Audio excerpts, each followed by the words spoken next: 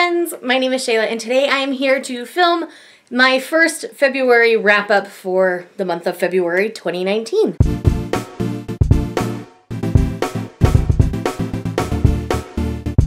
So typically I split them up into two when I've read a lot.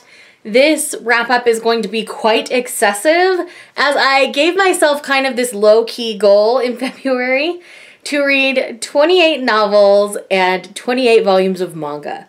So there's been a lot of reading going on so far in February, and with Contemporaryathon and the 24-hour Manga Love Readathon, that lended to quite a bit of reading as well. So what I'm going to do is I'm going to start with the ebooks, and then I'm going to move on to the novels, and then I will move on to the manga. The manga will all be at the end.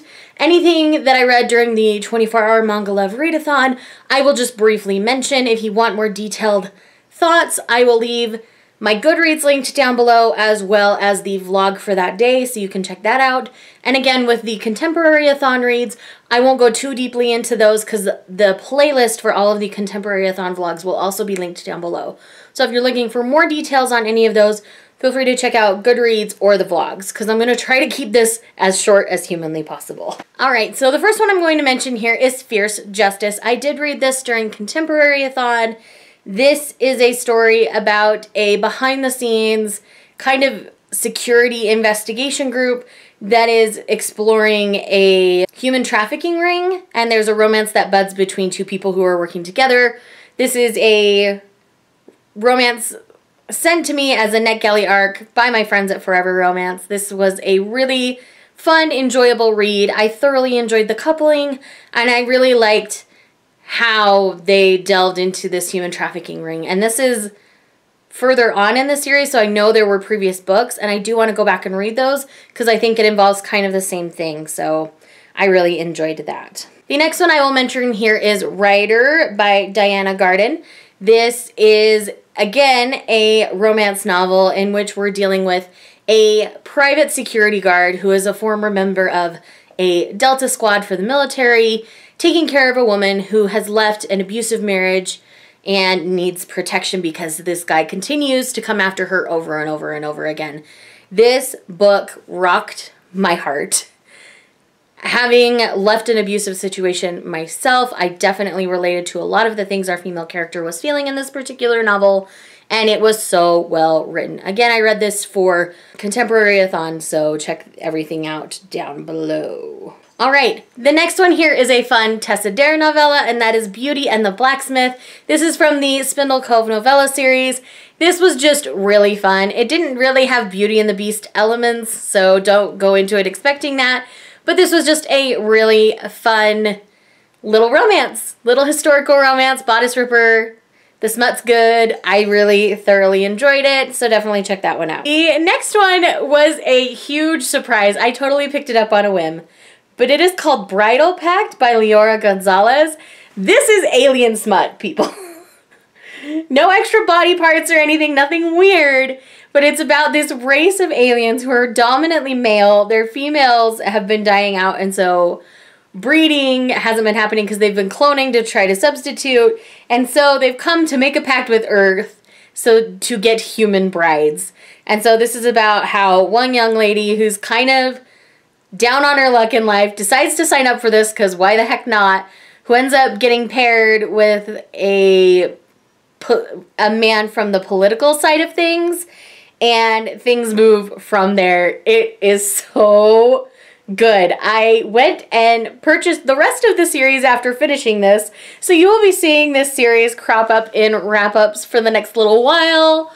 Oh lordy, I loved this. So good. Oh my gosh. Much more than I should have. We'll just put it that way. The next one we're going to talk about is The Scandalous, Dissolute, No Good Mr. Right. Again, this is a Tessa Dare novella. I don't think this one's a Spindle Cove one. Yes, not from the Spindle Cove series, but it is a Tessa Dare novella, so again, about 100 pages. There's usually one really good smut scene throughout these because they need to build the characters a little bit. It's really fun, it's really cute. I thoroughly enjoyed it. Check it out. Alright friends, so that is it for all of the ebooks that I've read so far this month. Again, I told you there's been lots of reading and lots of enjoyment. I've been a very happy reader. So let's go ahead and dig into the physical novels. I'm going to start with the stack that is not related to Contemporaryathon, and then I will go through the Contemporaryathon. So the first one I'm going to mention is Throne of Jade. This is the second book in the Temporary series by Naomi Novik. This is essentially the Napoleonic War with dragons, and we're following one particular man who, in the first novel, is put in a situation where a dragon egg is on board his ship, and he knows that he has to take care of it, and the dragon ends up bonding with him, and so they begin to go on their missions for His Majesty and to go and serve in the Napoleonic War with his dragon companion, Temeraire. So these are really fun. I really enjoyed the second installment in the series. I do plan on continuing on. So if you have not checked out the first book in this series, His Majesty's Dragon, I do suggest picking up the series as a whole because it is really fun. Alrighty, next up we have the next 3 novels in the Dark Hunter series. So first we have Time Untime, and then we have Styx, which again, like Acheron, stole my heart. Oh good lordy. Styx is one of my new favorite characters in this whole entire series. Oh goodness. 1,000-page brick, so good. And then Son of No One. You guys know I love this Dark Hunter series and that I am a eternal trash can for these books. Styx, I ended up enjoying much more than I originally thought I would. I didn't think anything could top Acheron. And then I got to know my baby boy Styx, and he is my precious child, and I love him, and he deserves the world. But all of these books, all the couplings were great. Kenyon's writing continues to come through and just make me happy. If you have not checked out this long-running series, I'm still working my way through it. Definitely check it out. And then we have 2 books from the same Highlander romance series. These are from the Highlander Heirs series by Paula Quinn. We have Laird of the Black Isle and The Scots Bride. I thoroughly enjoyed both of these. How Paula Quinn writes Highlander, I really enjoy. I don't like how everyone writes Highlander. There was one that I read in January that I didn't love quite as much. But Paula Quinn tends to do Highlander right, by my opinion.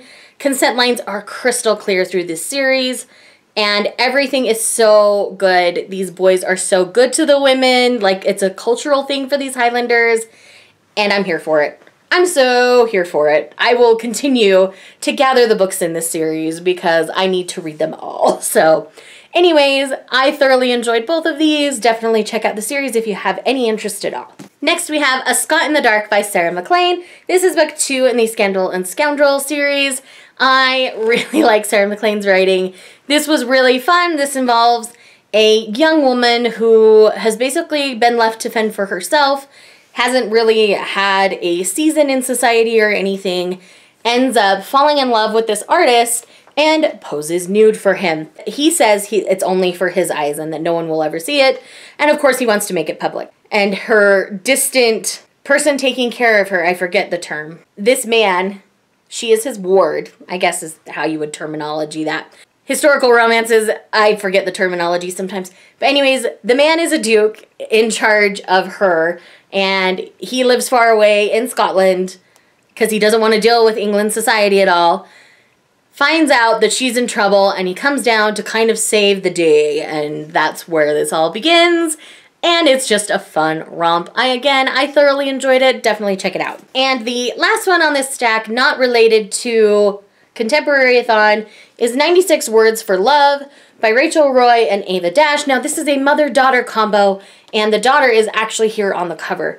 So in this story we're following some Indian mythology, and essentially this has kind of an eat, pray, love feel to it, in which this girl has Indian heritage. Her grandmother passes away, and this grandmother says that I've left things for you at this place, which is basically like where people go to pray.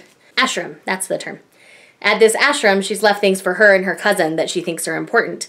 And so her and her cousin voyage to, the summer after their senior year, they voyage to this ashram to go and spend time. And of course, she meets a boy there and things begin to ensue. There is mystery, there is intrigue, there is a lot going on in this novel. Now, this was not the best novel ever written, and I will never say that. But I thoroughly enjoyed my read of this. It was a quick read, it was fast, it was engaging. I ended up giving this book 3.54 stars. I haven't really settled on it, but I did enjoy it. I liked our characters well enough. There were some plot points that I didn't really enjoy, but I will be getting into more details with that over on April's channel on Sunday, as we will be doing the Tell It Again live show. And again, her channel will be linked down below, so make sure you're following her so that you can hear us discuss 96 Words for Love on Sunday at 3 p.m. Mountain Time. Hey friends, Editing Shay here. So I've been thinking about this book since I filmed this wrap-up a few days ago. If I'm honest, the rating is more like a flat-out 3-star. It really wasn't that great. If you want to know more details, come watch the live show. I know April didn't enjoy it that much either. We're going to kind of have a discussion about young adult contemporary books, I'm sure, as we discuss this book. But yes, that's essentially what's going on there. So I just had to give you guys my full and honest thoughts. Back to Edited Shay. I know it's 4 p.m. Central, so like 5 p.m. East Coast, 2 p.m. West Coast is what I want to say. I don't know. I'm doing 2 different live shows Sunday, so anyways, this is the second live show I will be on Sunday. But yes, if you want more of my spoilery kind of thoughts about the book, we'll definitely talk about it then. And then the 3 physical novels that I read during Contemporaryathon were The Cowboy Next Door by R.C. Ryan, Comics Will Break Your Heart by Faith Erin Hicks, and Famous in a Small Town by Emma Mills. Again, if you want my full thoughts on these, feel free to check out the Goodreads reviews, or you can check out the vlogs from Contemporaryathon. Essentially, I gave them 3, 3.5, and 4 stars. If you want to know the details as to why, definitely check out those other videos. All right, let's dig into the manga, friends. Again, I hope you will all stick around. I know this has been a long one already, but I promise I read a lot of amazing stuff. So let's quickly run through the stack that I read for the 24-hour Manga Love Readathon. Again, Goodreads and the vlog will be linked down below, so I'm not going to go into a lot of detail on these. The Aromatic Bitters by Erika Sakurazawa, which I gave 3 stars. The Demon Prince of Omochi House Volume 3 by Aya Shoto, which I gave 4 stars. Say I Love You Volume 1 by Kane Hazuki, which I gave 5 stars. Honey So Sweet Volume 1 by Amu Meguro, which I ended up giving 5 stars. Maybe 4 stars, I don't remember. Check Goodreads for that. Horimiya Volume 1 by Hiro and Daisuke Hajiwara, which I ended up giving 5 stars. My Love Story Volume 1 by Kazunehara Hawahara and Aruko, which I ended up giving 5 stars. Kami-sama Kiss Volume 5 and Volume 6 by Juliet Suzuki, and I gave each of these 4.5 stars. Ayohara Ride Volume 3 by Ayo Sakisaka, which I ended up giving 5 stars. Shortcake Cake Volume 3 by Sue Morishita, which I ended up giving 4 stars. Takane and Hana Volume 7 by Yuki Shiwasu, again, Japanese names, guys, sorry, which I ended up giving 5 stars. Probably my favorite volume in the entire series so far. LDK Volume 4 by Ayu Watanabe, which I ended up giving 4 stars. Yona of the Dawn Volume 1, which I ended up giving 5 stars. Moteki Love Strikes Omnibus Number 2, which I ended up giving 2 stars. Again, if you want to know more details about any of that, the 24-hour Manga Love Readathon vlog is linked down below. Now I have these small stack of things that I read during Contemporaryathon. There are 5 volumes of manga here that I read during Contemporaryathon. So the first one being not Honey So Sweet, My Love Story Volume 2, which I ended up giving 5 stars. Honey So Sweet Volume 2, which I ended up giving 4.5 stars. Horimiya Volume 2, which I ended up giving 5 stars. Say I Love You Volume 2, which I ended up giving 4.5 stars. And Tokyo Terroriba Girls Volume 4, which I ended up giving 5 stars. This is by Akiko Higashimura. And this is probably my favorite volume thus far in the series. All right, so let's talk a little bit about the 6 other volumes of manga that I read, not associated with either of the readathons. I know, guys, I read a ton. I'm so sorry. So the first one being Aohara Ride Volume 2. You guys know I love this high school shoujo, and I ended up giving this one 4.5 stars. I absolutely adore it. One of my favorite scenes from the anime takes place in this particular volume, so it was a really fun one for me. Eden Zero Volume 2 by Hiro Mashima, sorry. This is the creator of Fairy Tail. This is his new series that's publishing right now. This deals more with space and vlogging, and it's a really fun ride. I really enjoyed this second installment and I gave it 4 stars. The next one is As Miss Beelzebub Likes, Volume 1. This is a fun little series about Beelzebub here, who, though she is dark and terrifying, craves all the fluffy things, and this is about her assistant and how he feels about working for Miss Beelzebub. And it's really fun, it's really sweet. The humor's along the same lines as Sleepy Princess in the Demon Castle. It's just really sweet, it's really fun. I suggest picking it up. There is a little bit of fan service, so if you don't like fan service, beware, but it didn't bother me too much in this one. Next we have Caterpillar Girl and Bad Texter Boy. I ended up giving this one 3 stars. This was just super average. I don't love certain parts of this. I don't hate it. This is just a one-shot, so there's not multiple volumes or anything. But I feel like they could have done a whole lot more with this story than what they did, and it just kind of left me feeling meh at the end. It wasn't bad, but it wasn't great, so right in the middle out of 3. And then we have Your Lie in April Volume 3. This is about 2 teenagers in the music world as they are prodigies, and their relationships that they form with them and other schoolmates. It's just really fun. The art is beautiful, the anime is beautiful, and musically it's fantastic. But yes, I'm continuing to work my way through this series as I collect it. It's beautiful. I will never get enough of Your Lie in April. And last but not least, I know this wrap-up has been crazy long for a half-month wrap-up, and I've read a ton, but this is my reality at this point, people. And that is, again, Volume 4. This is from the same creator as Yuri on Ice, and actually the same creator as Moteki. But this story I really enjoy. I feel like this doesn't dwell on stupid romantic plots. There's a lot more to this. This is essentially about a high schooler who, through an accident, ends up getting sent back in time to his first day of high school to kind of do it over again and to change things, because as he went through high school, he didn't really amount to much. He didn't really connect with anybody. And so this is just kind of the repercussions of him going back in time and starting over. So it's really fun. It's a really interesting, intriguing series. I definitely recommend reading again. I thought it was fantastic. This, in all of its glory, is what I've read since the 1st of February. So guys, that is it. That is everything that I've read so far this month. I know it is a crap ton of stuff. It is so much stuff, it's not even funny. So thanks again for watching this video. Let me know in the comments down below if you made it to the end, and you're a champ if you did. Thanks again for watching. I'll see you guys in the next one. Bye.